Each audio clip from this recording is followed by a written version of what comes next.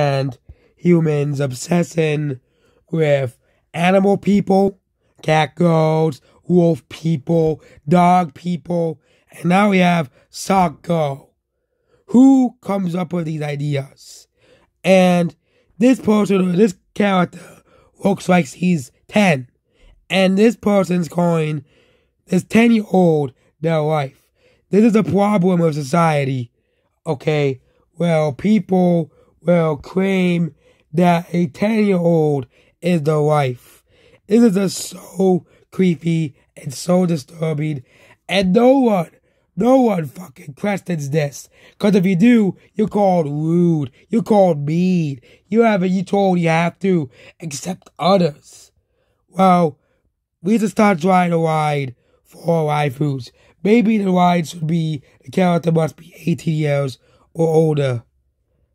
And goodbye.